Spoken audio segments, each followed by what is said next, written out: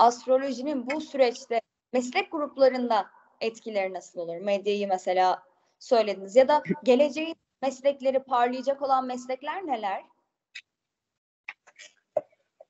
Geleceğin meslekleri 2025'e kadar zaten bir sürü meslek dalı bitecek. Yani bugün biz bunları seneler önce söylediğimizde hep böyle tuhaf karşılandık ama şimdi baktığımda hani gazeteler olsun, sosyal medyalar olsun, biz bunları konuşurken sosyal medyalar yoktu. Bu kadar bilgi donanıma sahip değildi insanlar. O yüzden farkındalığı olmak zorundalar. Avukatlar, öğretmenler özellikle zaten şu an yapay zeka olarak birçok örnek veriyorum icra memuru, örnek veriyorum boşanma avukatı gibi. Yani bunların hepsi sürümleri hazırlandı. Öğretmenler matematik, işte fizik neyse onların sürümleri hazırlandı. Sadece vakti zamanını bekliyor. İşte 2025'e kadar bu süreç yavaş yavaş artık diyor ki beni yapay zeka yönlendirecek dünyayı. Örnek veriyorum, bir ilk Türkiye'de bir mağaza pazarlamacısı olmadan, satış danışmanı olmadan açılış yaptı. Bankalar yavaş yavaş aynı şekilde. Çünkü artık her şey internet çağı olduğu için internetin üzerine aktifleşiyor. Buradan yine baktığında garson, özellikle fabrikalarda olan bölümler, ilerideki dönemde işte kamyon şoförleri, şoförler, tır firmaları, yani burada bir yandan da denize, bir yandan da havayı anlatan bir süreç var aslında. Şimdi öğretmenleri, avukatlar bu meslek dallarına uygun bölümler kendilerini oradan çekip alabilirler. Bir de doktorlar var, hemşireler var. Buradan baktığında 2023'ün her zaman neden önemli diyenlere sesleniyorum. 2023 evet, her yüzyılda bir geriye dönüp baktığında ya savaşla ya virüslerle bir yeni dünya kurulmuş. Şu an tam o gündemin içindeyiz. 2020'de başlayıp ayak sesleriyle birlikte insanların bilinçaltına işleye hazırlanıp 2023'te aktif ettiği enerji olarak da çok yüksek bir yıl. Buradan baktığında yine doktor gibi, hemşire gibi bu sektörde olanlar da gerçekten ciddi anlamda okuyup meslek sahibi olmuş ama standart hayat sürenler. Bu fabrikada çalışan işçi de geçerli ama okumuş ama yine standart bir hayatı olan insanlar diyor ki bana okuduğun kağıtla gelme artık. Ya da elinde bir şey varsa sadece bunu üretmek için gelme. Diyor ki sen bu yeni dünyada hayatta kalmak istiyorsan farklı şeyler üretmek zorundasın diyor. Yeni dünya işte bu insanları eleyerek, işte azalma pandemiyle başladı. Pandemide sıvıları anlattık insanlara. Sıvıları olmayın. Bugün cerrah arkadaşım var, kalp cerrahı. 35-40 yaşına kadar inmiş. Kalp rahatsızlığı yaşayan, yoğun bakıma giren ya da beyin ile alakalı, yani pıhtı olan. Yani bu süreç ciddi, hep bunları izah ettik. Ama insanlara görmedikleri için, böyle bir şeyleri hiç bugüne kadar konuşmadıkları için belki tuhaf geldi ama şimdi fark ediyorlar. İşte burada diyor ki sizi ayıklayarak gideceğiz. İçinizden sadece uyananları alacağız. Şimdi geleceğin meslekleri olarak ufak tefek herkes kendine olan bölümü alır. Denizlerde, yani suyla alakalı yerlerde bitene kadar denizin üzerinde olabilecek her şey makbul. Burada yosun ticareti birkaç sene sonra yapabilecekler var ise biraz evet masraflı ama 5 sene sonra dünyanın sayılı şirketlerinden biri olabilirsin. Bugün bir yosun ticaretiyle hem giysi sektörüne hem ambalaj sektörüne bunun yanında hem gıda olarak hem ilaç olarak hem şifa olarak bir ürünle 5 sektörle çalışabilirsin. Bunun haricinde deniz taksiler çok fazla aktif olacak. Yani denizin üzerinde normal eski insanlar ayağı yere basan insan derlerdi. Toprağa basan insan, sağlam bastın. Artık bu devir bitiyor. Bu devir denize geçiyor ve havaya geçiyor. Deniz de bitmeye başladığı an hiç bitmeyecek sektör havadır. Çünkü şehirleşmelerimiz de artık bizim havaya göre gidecek.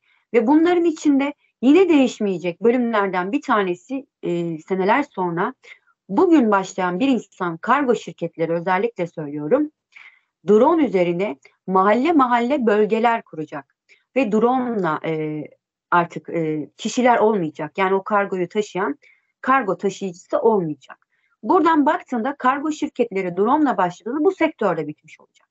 Ve mahalle aralarına koydukları için e, yine drone üzerine her semtten mesela olan insanların ilk, yani bu diplomaya sahip olanların fayda sağlayacak. Yine buradan baktığımda geri dönüşmüş. Bugün 2096 da gelse, yine her zaman söylüyorum, bu kurgu filmleri hiç boşuna yapılmamıştı.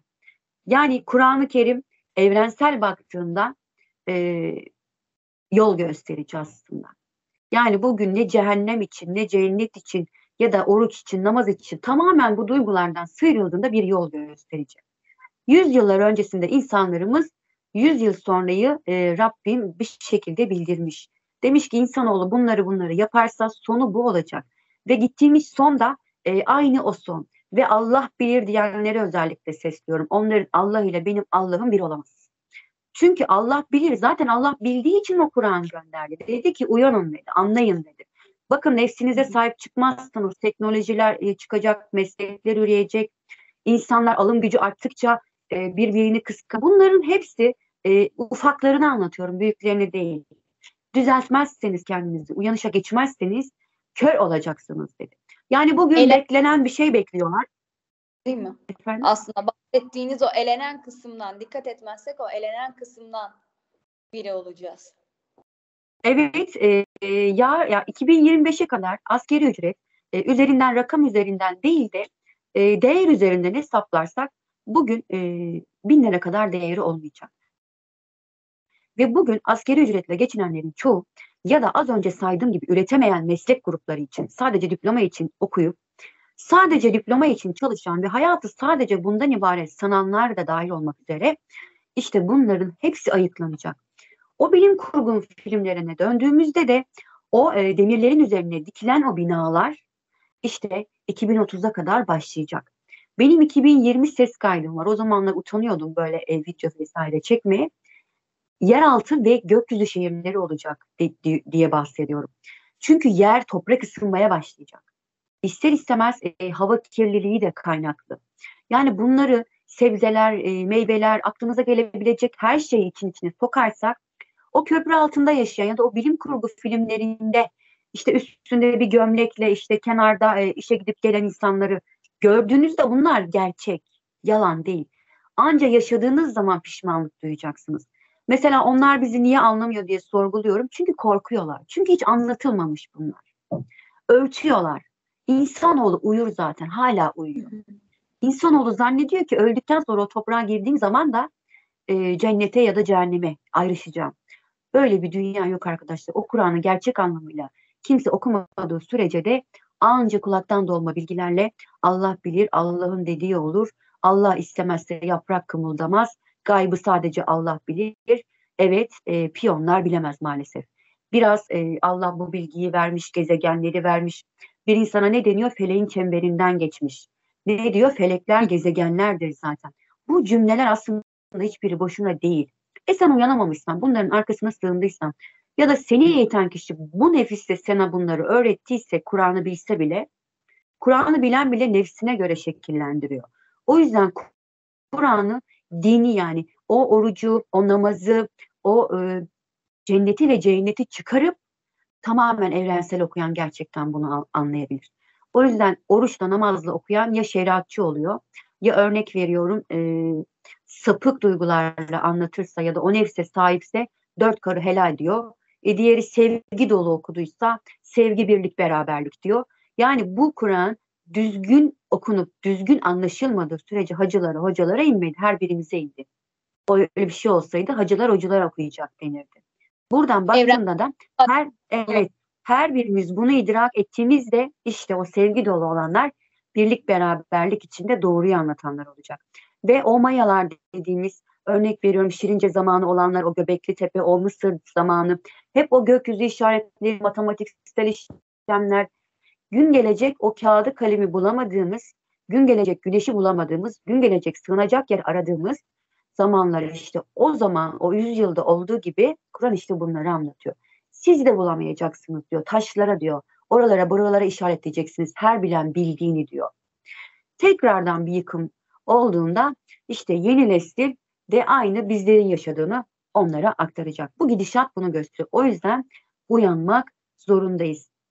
Yine konumuza dönersek hava ile alakalı hiçbir sektör ve bunun üzerine iş geliştirici olabilecek kişiler bunlar üzerine de çalışabilir. Çünkü yeni dünya düzeninde geri dönüşüm nasıl önemli dediysek bugün demirden binalar inşa edilmeye başlayacak. 2030'a kadar olan süreçte. 2020 ufak ufak başlandı zaten. Prefabikler, konteynerler.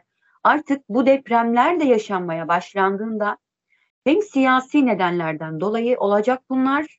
Yine Allah işi olmayan, Allah bilir diyenlere sesleniyorum. Evet Allah biliyor ama her birimize bunları zaten düzelmediğimiz için bunları yaşıyoruz. Düzelmediğimiz için. O ona müdahale edemez artık. O yüzden biz o döngünün, o ipin içine her birimiz tutunduğu için bu döngüde devam edeceğiz sonuna kadar. Şimdi buradan yine baktığımda bu depremler yine Allah işi olmayacak. Tabii ki Allah biliyor ama bu depremlerin sonunda olacak süreçler büyük yıkımlara sebep olacağı için de o binalar gerçekten inşa edildiğinde geri dönüşümcüler 2096 yılı olsa da en çok kazanan ve en çok sürekliliği devam eden meslekler içinde. Özellikle geri dönüşüm hava yoluna ve deniz bitene kadar da yosun üreticiliği, kuru gıdalar, küçük gıdalar, kurutulmuş gıdalar, balık olabilir, örnek veriyorum, yengeç olabilir, bu gibi kurutulmuş gıdalar. Çünkü artık aperatif gıdalara da geçilecek. Neden? 2 senedir köylerde hayvancılığı kaldırıyorlar. Örnek veriyorum, ben de bir köyde yaşıyorum, insanlardan uzak, çok dışarı çıkmam, kimseyle de görüşmem. Enerjim dağılmasın, haber izlemem, televizyon izlemem, YouTube izlemem, başkalarının enerjileri karışıp bu benim duygularım, hislerim mi dememek adına yine buradan baktığımda etrafımda olan küçük baş, büyük baş hepsi kaldırıldı. Her birine belli bir sene verilmişti geçen sene, bu sene de kaldırdılar gibi. Bu süreçte böyle devam edeceği için bir şeyleri karbon ayak izine atacakları için ki Allah yaratırken o hayvanları düşünmemiş mi? İleride bize sıkıntı yaratıp yaratmayacağını. İşte bakın Allah bilir dediğiniz noktada Allah biliyor ama biz bu kapıları açtık. Biz bir şeylere müsaade ettik ve o ipin ucundan her birimiz gidiyoruz. Yani uyananlar da gidiyor, emin olun. Yani siz orada korku, kaygı yaşıyorsunuz ama bizler de burada ara ara her ne kadar bir şeyleri bilsek de yaşıyoruz. O yüzden korku, kaygı, endişe hiçbir şey yapmıyor. Biz anca bir şeyleri idrak edip o birlik beraberliğin içinde, sevginin içinde bütünleşirsek bir şeyler değişebilir. Yani Harekete dök. buradan baktığında efendim? Mesajları doğru okuyup bunu aslında davranışlara yansıtmamız gerekiyor, değil mi? Evet. Maalesef yapamadığımız bir şey ama yapmamız gereken bir şey. 2023, 2025'e kadar olan süreç gerçekten Türkiye ve dünya anlamında çok büyük bir değişim. 2025'te ise Türkiye için yine çok büyük, köklü bir değişim ve 2030'a kadar devam edecek. Hatta 38'leri de görecek. Ama dediğim gibi 2019 nasıl 2020'nin başında bir şeyler bize bildirilmeye başlanmıştı. Yavaş yavaş alıştırılmıştı, bilinçaltımıza işlenmişti. 2025 sonrası da 2030'a gelirken 2030 da aynı 2020 gibi olacak. 38'i hazırlayacak bize. Çok önemli bir döngünün içindeyiz. Bireyler olarak da değişmezsek aynı yaşadığımız tüm sıkıntıları, tekrar olayları çocuklarımız, torunlarımız yaşayacak. Bakın 20 senelik bir döngüden bahsediyoruz. Bahsediyorsunuz, evet. O yüzden biz her birimiz kendimizden sorumluyuz. Kendimize etrafınızı bırakın. Etrafta anne, baba, işte eş, o çocuk, mocuk değiştiremeyeceğimiz şeyler için her zaman ne diyoruz? Kendimizi değiştirmeye çalışalım, dönüştürmeye. O zaman hayat kolaylaşıyor. Çünkü hayat hep zor bize öğrettikleri için yüzyıllardan beri. Geçim sıkıntısı, aile içi işte kaynanadır, gelindir. Her şey okula gidip gelme zor zor zor zor. Basit kullanacağımız bir cümlenin hayatımızı değiştireceğini bilmiyoruz. Derse geliyorlar eğitime bir cümle söylüyor. Hocam bunun nesi var düşünecek diyor. 50 sene olmuş düşünmemişsin bu cümleyi. İşte basit aslında hayatımızı kurtarıyor. Biz basiti zaten anlayabilsek hayat kolaylaşacak. Hep zorun içinde çırpılıyoruz. Çok önemli bir seçim. Çok önemli bir 2023. O yüzden hem devlet olarak, millet olarak, birlik olarak, birey olarak kendimizi çok dikkat etmemiz lazım. Seçimle Çok teşekkür alakalı bir Buyurun. şey yazmıştım, not yazmıştım. Onu Buyurun. sormuşlardı galiba. Tabii. 2023'te yani bu seçimlerde yine AK Parti gündemde olacak.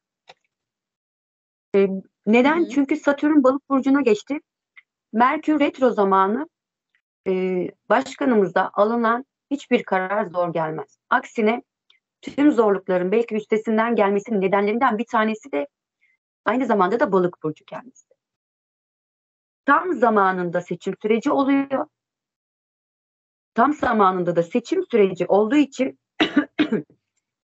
Güneşin etkisiyle birlikte ara ara enerjisi düşebilir, kaygıları artabilir, vesveseler artabilir ama işaret edilen açı kendisi dediğim gibi hem Balık burcu, aynı zamanda Satürn'ün Balık burcu ve tüm bu anlattıklarımıza baktığımızda ortaya koyarsak başkanımızı 20 senelik bir döngüyü anlatıyor. İşte bu değişim dönüşüm içinde hem kendisinde hem kendisinden sonra gelecek olan da ve Türkiye anlamında da bunun haricinde de dünya genelinde Türkiye anlamında da burada 2024'te belki Türkiye birçok ülkede daha fazla sayılır olacak.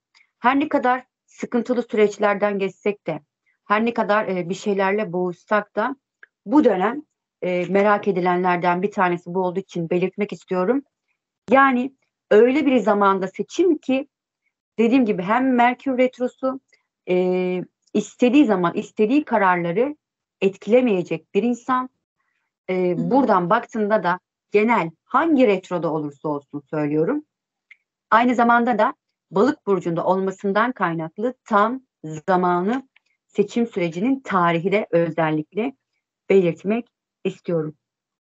Diğer siyasi liderler için söylemek istediğiniz bir şey var mı? Eklemek istediğiniz? Şimdi buradan yine baktığımızda Kılıçdaroğlu için zaten belirtmiştim en başında. Evet. Çok net zaten anlaşılır bir şey. 2000 yani bu seçimden sonra özellikle Haziran ve Temmuz ayında uzaklaşma süreci başlayacak ya da uzaklaştırılacak. Ve 2024'ün Haziran-Ağustos'una kadar artık kendi bir şekilde bir şeylere duvar örmeye başlayacak. Yani ya işlerin içinde olmak istemeyecek ya uzaktan idare edecek. Yani eskisi kadar aktif göremeyebiliriz. Meral Hanım için ise zaten seçim öncesi gerginliği bunları da değerlendirirsek seçimden sonra özellikle ki süreçte sağlıkla alakalı beyin ve kalp üzerine olan bölümlere özellikle dikkat etmeli. Bana kazanma durumlarını soracak olursanız yok. Yani benim haritamda yok. Yani ben bir sürü astroloji dalı var. Her biri herkes farklı bir şekilde bakıyor. Herkesin bakış açısı, eğitimi farklı. Biz yani İslam astroloğu olduğumuz için yani hem İslami olarak değerlendirdiğimizde böyle bir durum yok yani. Kazanan yine AK Parti olacak ama bakın özellikle belirtiyorum bu cümlemin altına dikkat etmesini istiyorum izleyenlerin. Temmuz'da ne dedim? Her söylediğimin gerçekten bir önemi vardır ve altında bazen yatar. Anlayana. Çünkü anlamayana bir şey verilmez. Anlayan her şeyi anlar. Burada Temmuz'da köklü bir değişim söz konusu. Temmuz'da asıl hareket başlayacak. Seçim öncesi ve seçim sonrası ulaşabilecek tüm durumlar Temmuz'a kadar uzayacak. Temmuz'la birlikte yeni bir döngü başlayacak. Yeni bir hareketlilik hem mecliste hem Ankara'da hem siyasi liderlerin içinde bu değişim gerçekleşecek. Temmuz'a dikkat edin diyorum ve aynı zamanda Dolunay'la birlikte seçim öncesi ve Temmuz'a kadar olan süreçte de saydığımız bölgeler sadakalarını versin, olumlamalarını, dualarını yapsın.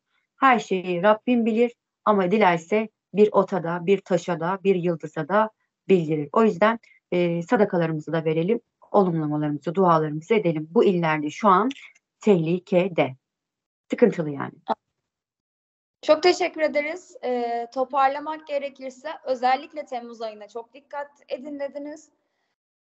Başka eklemek istediğiniz ya da tavsiyeleriniz var mı izleyicilerimize? Tavsiyelerim her zaman yine dediğim gibi bu süreçte olabildiğimiz kadar sakin davranalım. Çünkü bugün kahveye gidenler var, iş yerinde konuşanlar var, dışarıda konuşanlar var. Siyasi olarak yüzyıllardır zaten bizi mesleklere böldüler, siyasi dinlere böldüler, tarikatlara böldüler. Amaç hep aynıydı. Zamanı geldiğinde bizi birbirimizden koparmak.